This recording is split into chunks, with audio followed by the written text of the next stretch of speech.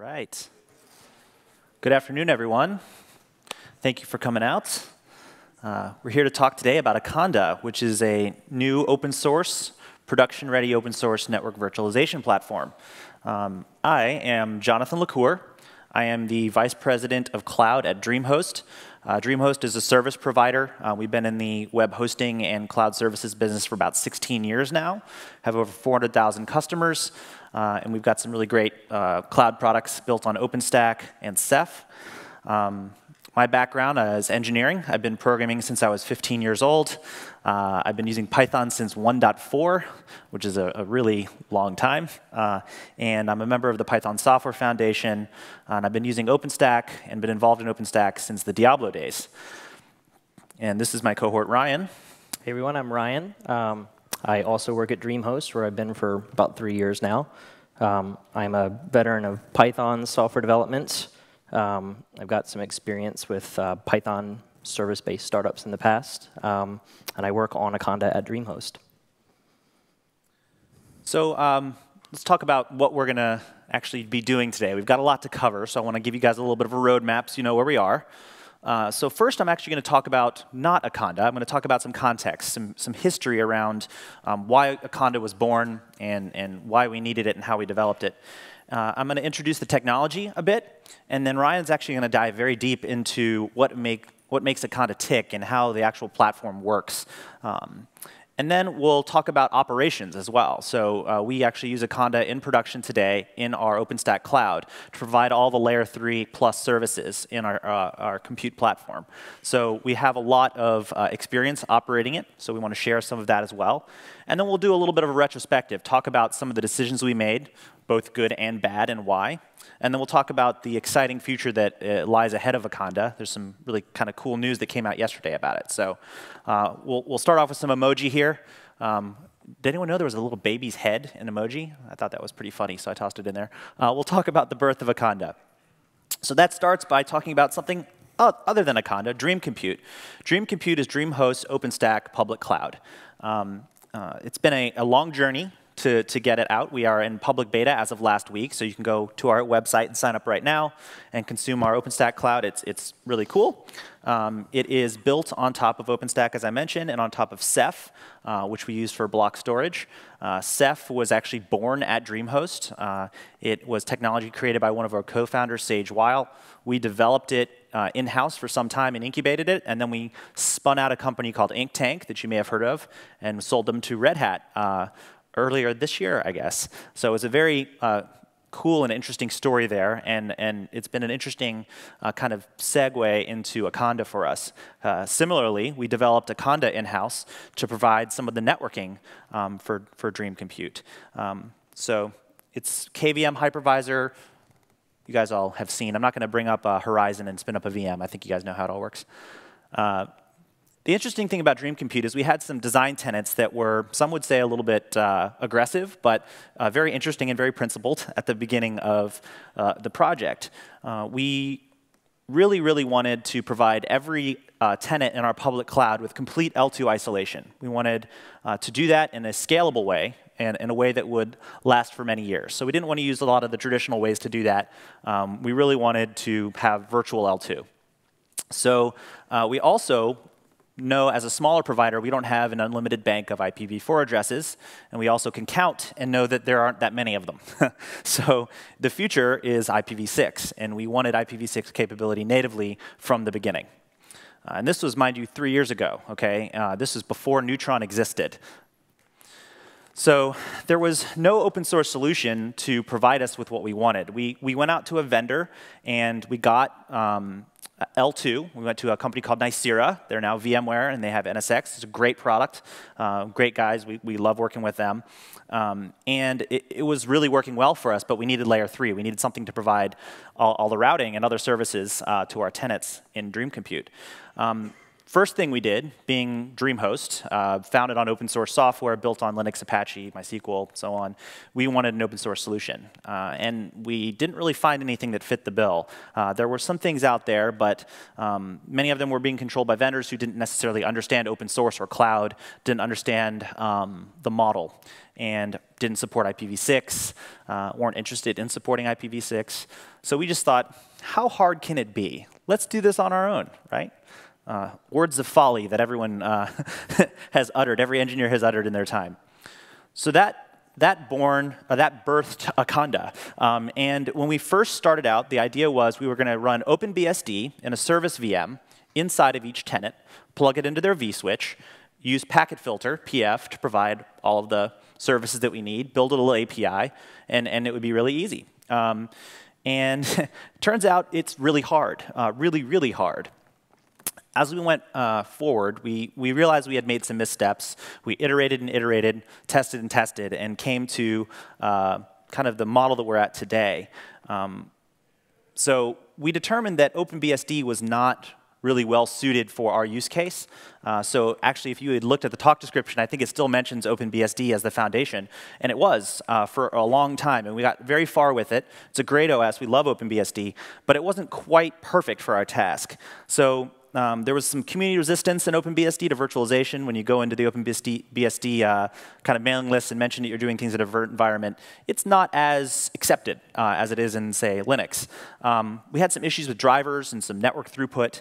And under a virtualized NKVM, booting an OpenBSD image was taking 3 to 5 minutes, which is a very long time for our opinion. And also, we needed hot plugging to do some other features that we were interested in. And it wasn't quite working well for us in OpenBSD, so we were having to reboot routers and service VMs whenever we wanted to do certain things, like add networks. And everything else is Linux, so naturally, we decided to switch to Linux. Now, at the time, we already had Akanda working, and it was just a matter of spending a brief period of time, and by spending a brief period of time, I mean locking Ryan in a room for a few weeks and moving over. So we switched from OpenBSD to Linux, from packet filter to IP tables, and we got a much larger community, a lot of support, a lot of knowledge we already had in-house around IP tables. We got better performance, and now we can build and reboot service appliances, service VMs, in about 45 seconds, which is a much more acceptable kind of time period. And we also got hot plugging support, and Ryan will address why that's interesting in a little bit. So as we start slicing down here, let's look at the architecture for Akanda and kind of how it works at a high level. This is the current architecture, and there are boxes in here that I'm not going to touch on right now, but the idea basically is that Akanda has this service VM that runs inside the tenant, as I mentioned, and it can provide a variety of virtual services. You could call this NFV if you want to, that's fine. I kind of prefer to think of it as service virtualization, network service virtualization. So we've got routing, additional services in development, and then we plug into the OpenStack APIs, some extensions to Neutron, and we have a backend right now on top of our VMware NSX L2. We realize that other people may not want to use VMware. They may want to use something else. So we're going to work on pluggable backends there. We'll talk about that more in a bit as well. And the thing that kind of is the hub in the whole model is this orchestration platform called the RUG. That used to stand for a thing, but we'll get into what that stands for now. So before we jump into depth on the technology, let's talk a little bit about whether or not this was all worth it. At the end of the day, Dream Compute, it works really well because of Akanda, and we're very excited about that. It was not an easy decision. We actually have done bake-offs between Akanda and some other technologies that are out there these days, and it still is beating everything else for our use case. That's not to say the other ones aren't good. They're great. And IPv6 support came right there out of the gate for us, and that was very important to us. So now, if you sign up for Dream Compute, you spin up a virtual machine, it will get an IPv6 address and an IPv4 address. Everybody gets them. It's included in it. And it's really open. It's not sort of open, or we throw the source code over the wall every once in a while. It's up on GitHub. You can see every commit we make. You can contribute yourselves. And also, it's just Linux, right? This is a beautiful thing. When it's just Linux, you can run anything you want on these service VMs. So it opens the whole world to all these additional network functions that we can add to the platform. And stability. It's working today. It's in production. Customers are using it every day. So big win. So now Ryan is actually going to talk about, in depth, how Akanda actually works. Thanks, John. So Akanda is primarily composed of two major components. Like John mentioned, there's the service VM itself, which is a VM running Linux and a variety of services. And then there's also the RUG, which is the service that orchestrates, monitors, and manages these service VMs. So let's start out by talking about the appliance.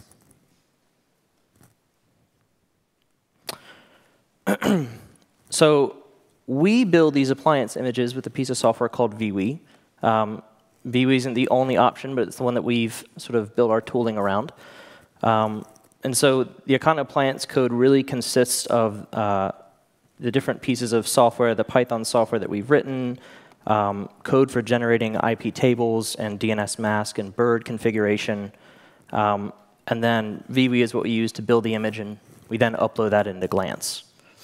So some of the pieces of software running on the actual appliance, IP tables, we use that for tenant address translation, floating IP address translation.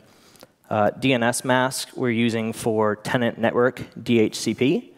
In our cluster, we actually use config drive, so we don't make use of this, but it does work. Anytime somebody goes into a Neutron subnet and sets up static routes, custom DNS servers, that's all managed by DNS mask. John mentioned v6 support for all of the instances in a tenant network. So we do upstream routing and address advertisement with bird. We use BGP and RADV. And then we also have some Python services running on these service VMs. So the first one is a Python proxy for Nova metadata. So if a customer spins up an instance with Nova, that instance is going to look for metadata at a well-known address. We have on the router a piece of Python software that is running and is listening for those requests, proxies them over the management network so that it can speak with Nova and metadata can work for those instances. And then additionally, this is probably the bulk of the code that encompasses the appliance, is a Python service that the RUG speaks to. And so this does a couple things. First of all, it's an HTTP endpoint that the RUG can speak to that provides an alive check. So periodically, for every tenant's router, the VM will just ask, are you alive? Are you there? So that it can determine if it needs to be rebooted, if it's unresponsive, those sorts of things. And then also there's the configuration push, so that as users create networks, subnets, ports, plug things in, create VMs, in reaction to that, we are pushing across configuration updates that change settings on the router and reload services.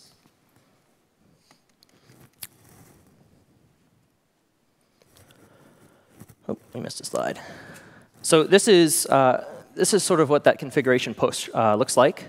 It's a JSON data structure. We've really condensed this down because I want to make sure that people can read it. But if you've worked with Neutron at all, this should probably look pretty familiar. There's a lot of information in here about a network and its subnets, the sitter for the subnets, the interfaces and their addresses, floating IPs. So this is what gets pushed across. And as a result of this configuration push, we reconfigure different services and restart them. For the addresses, that might mean for specific interfaces, we add an address or remove an address. For floating IPs, it might mean that we change the IP tables rules so that we're natting properly, restart IP tables, or reload rather, setting a default gateway, that sort of thing. And for reference, this API is part of the reason that Ryan was so quickly able to change the underlying platform, right? We went from OpenBSD to Linux, and we were using this higher level API to say, here's what we generally want, and I don't care how you do it. I don't care that it's DNS mask, bird, IP tables, Linux, OpenBSD, whatever. So that's a big win here, why we're not just pushing across IP tables rules and things like that. And the implementation is pluggable, too. Yeah. So, I mean, for instance, when we move from packet filter to IP tables. None of this had to change. We just had to write a new plugin that understood what it needed to do with IP tables. Right. So that brings us to the rug, which we think really ties the room together. The three of you apparently who have seen Big Lebowski, I was expecting more of a chuckle. Come on, guys. I think we were debating the other day. I was like, does the rug actually stand for anything? We thought it stood for a router update generator, maybe. But not really. I no, think it just really ties the room together. It's the orchestration. It brings it all together. At one point, I think we had an internal service we named the Dude, but that we still have a service called the Dude as well, but it's not part of Akanda. So. It doesn't actually mean anything. Yeah, well, we just wanted to call it the Dude. Lebowski's a part of every network virtualization platform that's quality, in my opinion. So the rug does orchestration and monitoring of the service VMs. So let's talk a little bit about the architecture of the rug.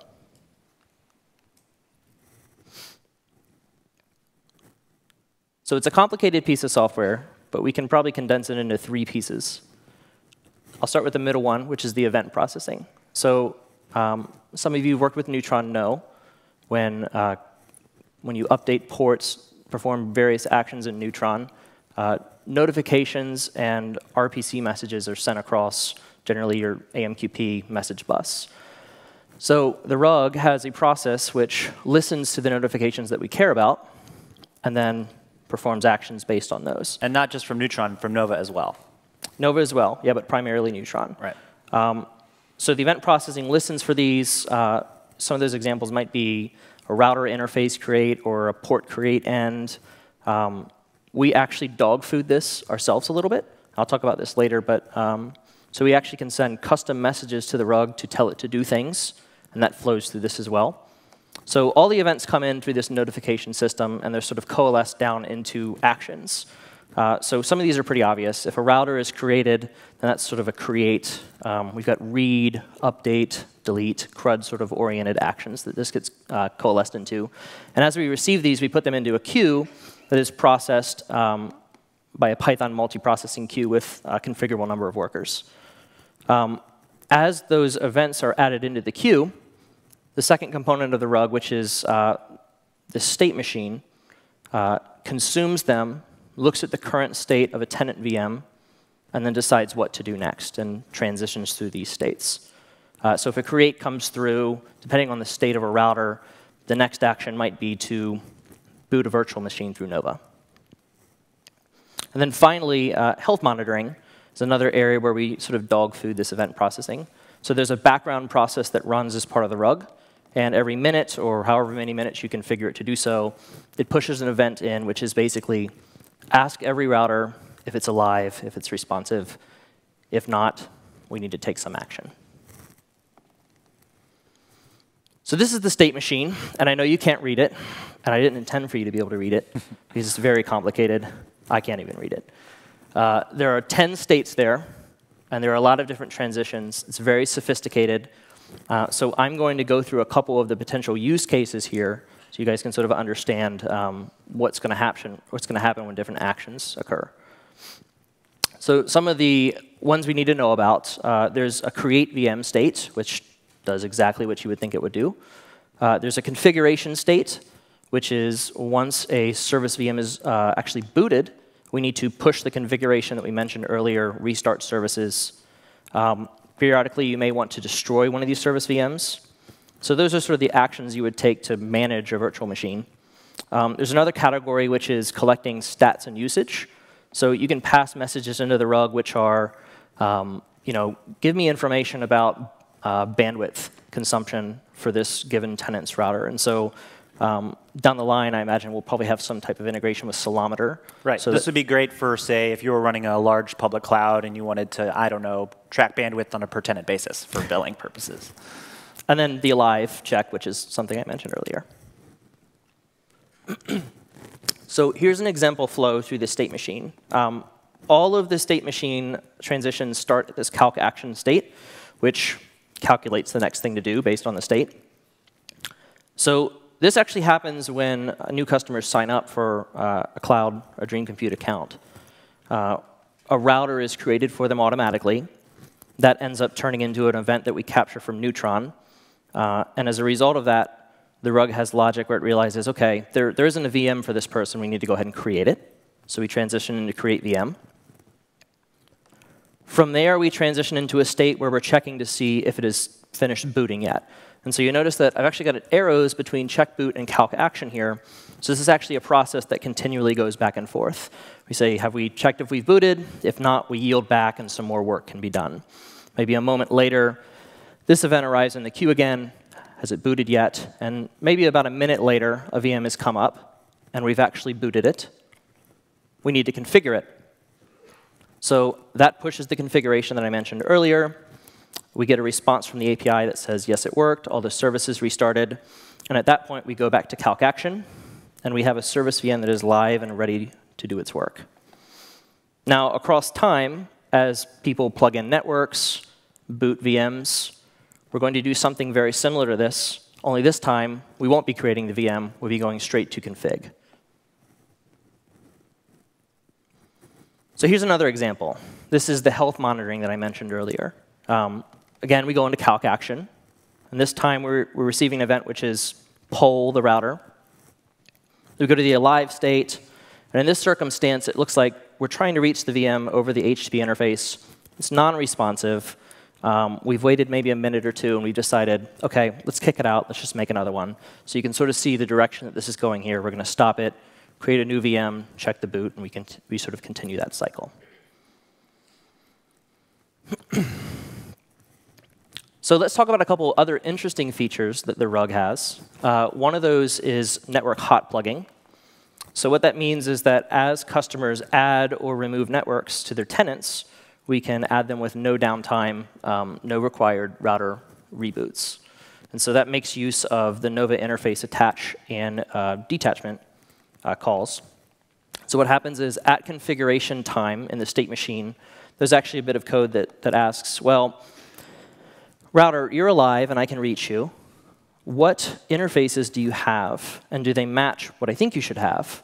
And in the circumstance where they don't, well, that means that we need to hot attach a network or hot detach a network. So we do so.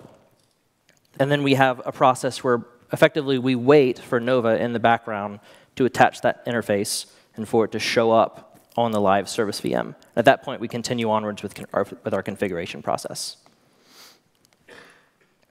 So I think you mentioned this is one of the things that BSD didn't do for us. OpenBSD has purported support for hot plugging. The problem is that the device drivers also need to support that, and none of the Ethernet drivers actually support it. So that was interesting. We could not get it working reliably with OpenBSD in a virtualized environment. So yeah, this was a huge win by moving to Linux. And I think that and yeah, some of the other stuff that you mentioned surrounding performance was part of the reason for our move.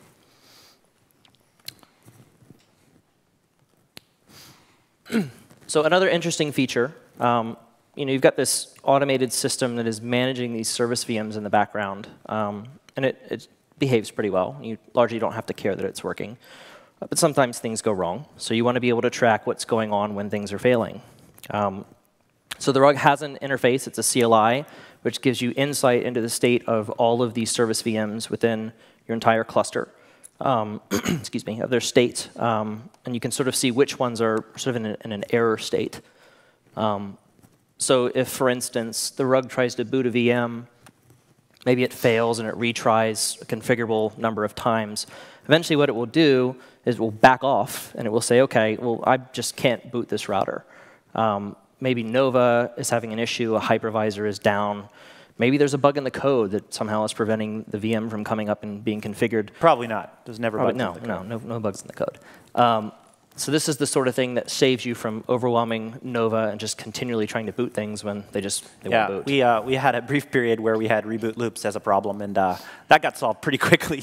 You don't want that happening, knocking over Neutron and Nova by just constantly rebooting a VM, or 1,000 of them in this case. So another interesting thing that the rug does for you, John mentioned that we use NVP. So NVP by default. NSX now, rebrand. NSX. Yes. I'm used to calling it NVP. It's OK. But so they have this feature where for the Neutron routers, there's a thread I think that monitors the state of the router and then updates the database periodically. Right. So for our implementation, we actually have that disabled. And the rug itself actually manages that based on the state of the state machine. So as for each tenant, the rug is sort of monitoring the position, the state machine of each router. It's actually calling out to a Neutron API and saying, OK, here is the state of this router. It's currently in build state because I'm building it. And that's nice if a customer actually wants to be able to use the APIs or go into Horizon and say, hey, what's up with my router? So it can actually they can actually go in and they can see, oh, my router is, I've just signed up. It looks like my router is still in the process of being built.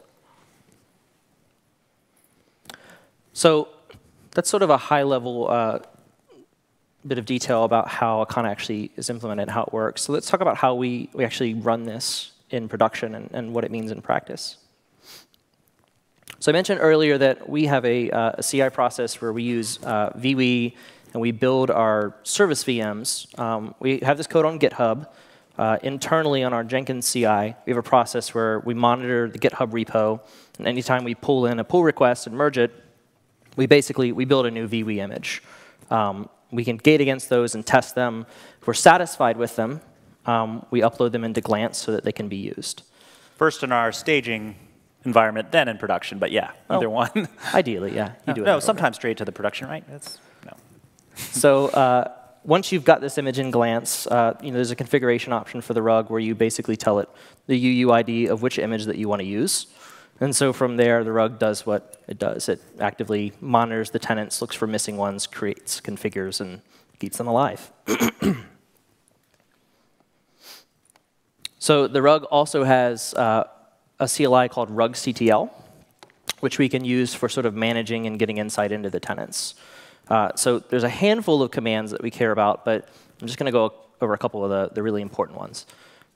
Rugctl browse is an interactive interface for getting a list of the routers, determining what state they're in, whether they're building. It shows details about the actual Nova VM so that you can see when it was created, what image it's using. You can sort of page through these on a case-by-case basis. You can say, well, this one's misbehaving. The customer's reported issues, and there's something weird. Why don't we go ahead and restart it and see if that fixes things? Rugctl debug is also a really useful one for us for development purposes. So you can imagine that in an environment where you're spinning up all these VMs, you're managing state, things are changing, and you're restarting services. If you're trying to debug something that's going on with one of these, and the rug is managing it for you, there's a pretty good chance that while you're working on it, it's going to cut you off at the knees. Before we had this, it was very, very frustrating to work on this because you would go in and investigate and look at a log file, and suddenly your SSH connection is gone. And it's because the rug destroyed your VM. So this is a mechanism for basically saying, OK, I'm going to take a look at this VM for a short period. Go ahead and just don't work on it. And then at a later time, once you're happy, you can say, all right, it's yours again. Handle it for me. And then finally, there's a command for manually rebuilding. So we actually use this for some of our testing. Periodically, as we make changes and we want to stage them, or sometimes we have select customers where we'll say, you told us about this thing that you wanted, or we fixed this bug, and do you want to be a first adopter and try it? So this allows us to, on a tenant-by-tenant basis, basically say, well, here's this special image that we've built that's beta. Go ahead and reload it for this individual tenant so that they can play with it and we can sort of do some testing. We also use this kind of framework in order to do rolling upgrades of tenant routers as well, so that we don't, DDoS Nova by basically saying, do all the routers right now, please. It just, we want to do them a little bit at a time and kind of roll them through. But yeah, rugctl is great.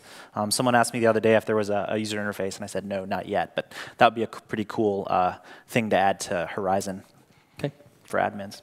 All right. So I think I'm going to hand it back to John for a little bit of a retro. Thanks, Ryan. That was a really good deep dive. So let's do a retrospective here about some of the problems we faced when we went through this process with Akanda. So remember, in my discussion, we started this project a couple years ago. And at the time, there was no such thing as IPv6 support in Neutron. So we had to make some modifications ourselves. And as many of you know, we're still in the process with Neutron of getting IPv6 fully working. And it's really getting there, making great progress. But we're kind of early adopters. And so we had to go through some of that pain. We still have some differences and deltas between our version of Neutron that we have to run and mainline Neutron. So we're working on getting that all upstream, moving to everything to make it more vanilla. And I think probably the biggest challenge that we faced is the fact that state machines are hard in distributed processing. It's a really difficult problem. The appliance itself is really pretty straightforward. Having a service VM and wiring it up to your layer 2 and to the tenant itself is pretty easy to do. You can do it manually, then you can automate that pretty well. But if you want to manage these things at scale and push out configurations, monitor them for their health, and make sure everything transitions through the right states without getting into reboot loops and DDoSing Nova and Neutron, you really have to have a very sophisticated system. And the rug took a lot of development time. So that was a really big challenge. Another big lesson that we learned is the best way to achieve stability as quickly as possible is to just, in an automated fashion, beat the hell out of it, right? We spent some time spinning up thousands and thousands of VMs a day and destroying them in an automated fashion, monitoring for errors, creating networks, destroying them, just absolutely destroying and demolishing the cloud to really exercise the rug and exercise Akanda. And that turned out to be the biggest win by far. So we're big believers in that, and Akanda's gone through a lot of hardening as a result. So we're really happy with where it is. And another big challenge is, as a small team, keeping track of OpenStack as it's exploded with thousands of contributors and hundreds of companies involved is a difficult task, and keeping up with mainline OpenStack is not always easy to do. But we're excited about that, and especially excited because of the future. So earlier I mentioned how DreamHost incubated Ceph, the technology, and then created a company called Inktank and really helped push it forward into the community and make it an awesome thing that we're all using. And that turned out really well. It worked well for the Ceph community because additional features, capabilities, bug fixes, and support. It worked well for customers, people who are consuming Ceph, because they can now get support and could get help making it run and scale. So it was really great for everyone involved, contributors, community, and so on. So, obviously you can see the writing on the wall here. We've actually launched Akanda as a separate business. We've spun it out and got a CEO on board who's here in the room. His name is Henrik. Wave, Henrik. We're really excited about this, and it's kind of like, that's why I used the little baby icon for Akanda. It's our little baby. We're setting it free, and we want everyone else to use it as well. We really want the community to take advantage of it, as an open source project, right? We're not taking this thing closed source. It's a real open source project, a community that we want to start building. So we'd love for you to get involved, to help us build kind of the future here. And some of the things that we have on the roadmap, as I mentioned earlier, additional services, right? These are just Linux service VMs. A lot of the NFV talk right now that's going on is talking about all the different functions you can virtualize, network services that you can run in these little Linux VMs and wire them into your networks. The sky's the limit here, but we're going to start with load balancing and firewall because we feel like integrated with Neutron's APIs, that would be a really good spot for us, DreamHost. So as a customer of Akanda, we're going to ask for that and help contribute to that, put the code out in open source for everybody. And we also know that not everyone in the world is going to be running VMware NSX, and that's fine. We like it a lot. We think it works really well for our L2, have a good relationship with them. But we also know that other people might want something else. So we're going to be working on other L2 backends, working with the Open Daylight community, working with going down to physical. We've talked a little bit about VXLAN and some other options there, so we'd love to get people involved on that front. And then we want to add some kind of enterprise features to the rug itself, some more HA kind of operation modes, scale out. We've also talked about taking advantage of the hot plugging features that we've worked on now to do things like having a pool of pre-booted unconfigured routers or appliances that we can then hot plug into the customer networks to reduce the time to availability for new customers or for additional services. We've done some early testing on that, and that works really well too. So we're really excited. Go check out the code. Go to akanda.io to get more information. It's linked to the DreamHost GitHub for it. Eventually that'll move over to Akanda. And both DreamHost and Akanda are hiring, so if you're interested in that as well, let me know. And wherever you are, if you want to get involved in the project, please do get in touch. We are, it's all under a Apache 2 license. Bring your code, bring your bugs, bring your ideas. We'd love it. So, and that's it. Thank you very much. I think we've got about 3 or 4 minutes for questions, maybe. So if you have a question, find your way to a microphone.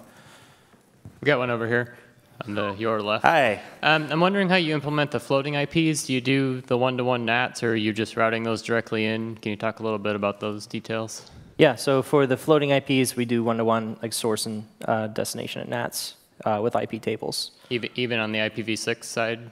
So we don't really have many people that do V6 floating IPs. Yet, right? Because this is the thing we want to do right now. The way that works, and this is an area of improvement. Every VM gets a v6 address; it just gets one, and you can't assign additional ones. So obviously, if you want to do things like failover using a floating IP on v6, you can't do that yet. I see. But we are going to work on that for sure. Okay, and if I understand this right, this is basically an alternative to Neutron. Is that accurate? No, it absolutely is not. It integrates cleanly with Neutron. So Neutron has a pluggable backend, as you know, and as requests come into Neutron, that's the API that is exposed to the world. That's the API that people use to assign floating IPs to do anything. And we just listen to the messages that come out of Neutron and then make things so, right? We make it happen on the service VM. Okay, so you're an implementation of Neutron routers, is a better way to say it. And other services and features. We integrate with Neutron. I think that'd be the best way to put it. Okay, thanks. Yeah. So are these service VMs visible to the tenants, or is that hidden from them? Or so they are not. They are actually they are under ownership of the Neutron service tenant. So that way, customers don't have to worry about that for quota, and they are so they're not going to shoot themselves in the foot. And now they can interact with the service VMs in the sense that they can issue Neutron requests, right? And those Neutron requests will get consumed by the rug, and then cause things to happen with a service VM, and they can also see their router's state in Horizon or through, through Neutron, through the API. So it's not completely out of their reach, but the API itself listens on a management network that the tenant does not have access to. So did you have to change any Horizon or anything to make these VMs show up in that network topology? No changes to Horizon. Okay. We do have some changes in both Nova and Neutron. We're trying to get as much of that upstreamed as possible and try to get away from having to have custom versions of that. So that's kind of part of the next couple months of development. It's going to be, upstreaming everything, all the things. Yeah, and initially this started out as just like, for us, a big fork of Quantum for the changes, and over time, like you said, we've slowly just been bringing things in. So the repository might still be called Quantum, so. For a very long time, it was called Quantum. We'll have to make sure we talk to someone in the know on that, make sure we don't get sued. Let's see, I don't know who was next. We'll go with you. I just had 2 quick questions. Where does the rug run?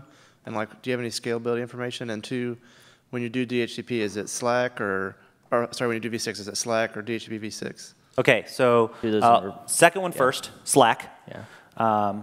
First one, so the rug runs inside of what we call our cockpit. So it runs kind of alongside the other OpenStack services.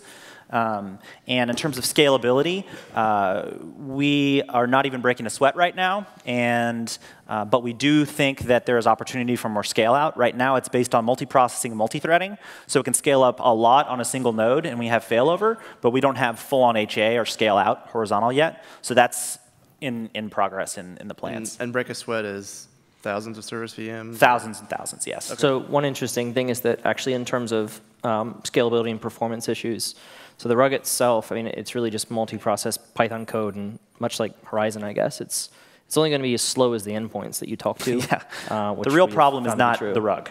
I'll just put it that way. we tend to knock over Nova and Neutron. Yes. If I understand correctly, the data plane that you've added is that you've got an extra hop now to the service VM. How did that affect performance for your tenants? I actually don't know if I have a good answer for that. The throughput's really good. That's one thing I can say. In terms of how it would be versus other options, I don't know if I have a good answer. Maybe we can talk afterwards. Thank you.